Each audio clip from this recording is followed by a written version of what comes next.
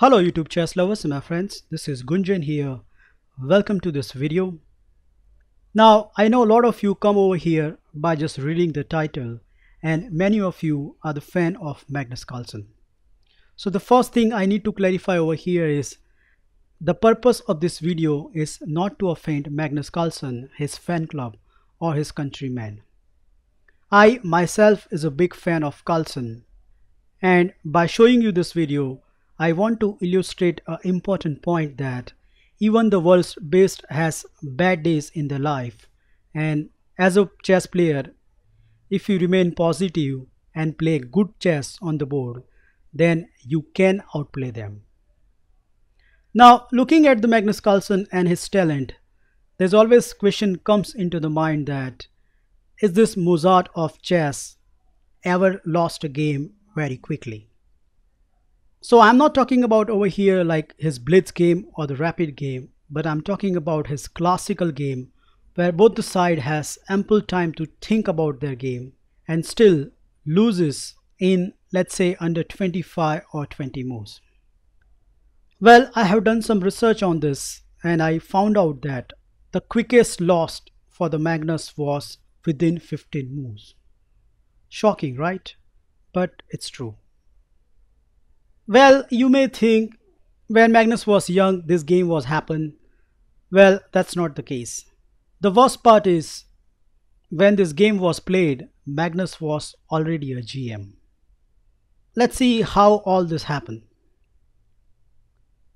Pelletier start with the move d4 and Magnus responds with the move knight to f6, and after the move c4, Magnus plays his pet line Nimzo Indian with the move e6. White goes with the main line, that is knight to c3, and bishop to b4 happen on the board. Now because this game is very short, I'm going to conduct a training exercise for you. So what you have to do is at certain point I'll ask you to pause the video and find out the move of the white, and if your move match with the move played in the game, then you have to score 10 points. But if your move haven't matched with the game, then you just have to give 0 points. At the end, we are going to calculate your points, and let's see you have the potential of beating world's best. Okay, first critical point, I like you to pause this video and find out what is the best reply by white. Okay, I hope you find this move, that is queen to c2. It is a dual purpose move where queen not only protecting the knight and do not allow a double pawn, but it also stopping knight to e4 idea. Carlsen continue here with the move d5. Now d5 is considered to be the most sharpest line against queen to c2 variation. Apart from the d5, other moves are castle on the king side or c5. These are the modern moves, but d5 says itself that Carlsen wants a very sharp game and he's playing for the win. Here white took this pawn, and now comes the surprising gambit c5. Now this is a very tricky move and white should know exactly what he's going to do about it. Before 1 year I had this line in my repertoire and I had a very mixed result in my game. My opponents who doesn't know how to handle this line, I get some amazing victories, but on the other hand, the opponents who knows how to handle this line, I had a lot of struggle, so it's a very double-edged line. Now comes the second critical moment of the game. Kindly pause the video and find out how you're going to continue from this position. Okay, I hope you find this move, that is d captures c5. Now instead of d captures c5, if white wants to be greedy and hang on to his pawn, then he can continue with the move d captures c6. But this is what exactly black wants, because after queen captures, pawn captures and bishop captures, you can already see black has 4 pieces in the game, and just for the one pawn, this is a tremendous compensation. Now after d captures c5, black plays knight captures d5. So if allowed, then black will certainly double white's pawn. So white has to stop this. So white plays the move bishop to d2, and now black get his material back after bishop captures c5. Now comes the third important move. This is very crucial because we already reached to the half point of the game and it doesn't look like white is doing anything. So my question is, how are you going to continue? Congratulations if you find this wonderful move, that is knight captures d5. The point is, black cannot capture with the pawn because his bishop is hanging, so black has to forcefully capture with his queen, and then white is going to play this move, which you need to identify which move white was aiming for. Okay, I hope you find this move, that is e4. So it's a developing move with a tempo, because now again black has to move his queen somewhere and white is getting his initiative. As per the computer, the best move over here is either queen to c6 or queen to d6. But in the game, as the Carlsen was feeling very aggressive, he played the move queen to d4. Ball is in your court. How are you going to continue? I hope you find this wonderful move, that is castle on the queen side. What a wonderful move to play. Black has some severe difficulties because you can already see these bishops are loose and white has a simple threat now of bishop to e3 and nabbing the piece. So black has to respond very accurately, which in fact Carlsen did. So Carlsen played over here knight to d7, so protecting both the bishop.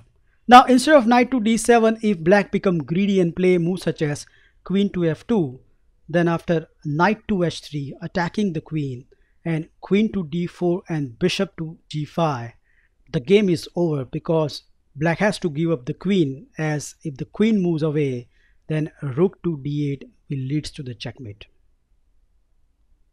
So black has to play very precise moves. After knight d7, now comes the move of the game. Can you spot white's next reply? Okay, I hope you find this move, that is bishop to b5. Once again white is renewing the threat of pinning this knight and thus threatening bishop to e3 and nabbing the piece. So again black has to play very precise moves. And I think at this precise moment Carlsen failed to spot the danger in the position. And this is a very good example that if you pressurize your opponent, then even one of the best in the world can get annoyed and played a bad move. Under pressure, Carlsen plays this horrific blunder, that is castle on the king side. Now before proceed, I like to point out the danger in this position. So for example, let's say black continue over here with the move a6. Then comes bishop to e3 attacking the queen. And after queen to e5, we can simply capture this bishop. Kindly note, not bishop captures d7, because after bishop captures and rook to c8, black regain his material with an advantage. So that's why in this position bishop captures c5 is a most accurate move, because after pawn captures, bishop to d6, queen check and king to b1, white's wonderful bishop has stopped black to castle on the king side. That means black king will remain in the center, and in fact if you verify this position with the engine, it will give good amount of advantage to the white. Now amazingly enough, black can still survive from this position, and the best move over here is bishop to e7. Afterward the sample line can run like this. So bishop to e3, queen to b4, queen to a4, and after queen captures, bishop captures and a6, this position is equal. I think the only reason Carlsen done the castle, because I definitely think that he only considered the move bishop to e3 where he created a nasty trap. So let's see this. So if white played over here bishop to e3, which is a blunder move, because of the following sequence, that is queen to b4, bishop captures with a check, and after pawn captures and bishop captures, white cannot capture this bishop, as after rook captures d7, rook to c8, skewering queen and a king, and if white try to save the queen after rook to c7, then there comes queen to e1 check, queen to d1, rook captures check, and after king to b1 and queen captures d1, it's a checkmate. So now the big question is on your side, what is wrong with the move castle? Okay, I hope you find this wonderful move, that is bishop to c3, and black is busted. The simple reason is this queen has no space to go. The only move left over here is queen captures f2, which is played in the game, but after queen captures, bishop captures, and bishop captures d7, black played a token check, that is bishop to e3, and after king to c2, Carlsen realized that he's a piece down for not a single compensation. So at this point, he resigned. So there you have it, a simple but effective play by white, putting black in a lot of pressure, and shows us that even world's greatest can be knocked down by playing accurate moves. Now it's time to calculate your points. If you score more than 60%, then definitely you have the potential of becoming a good chess player.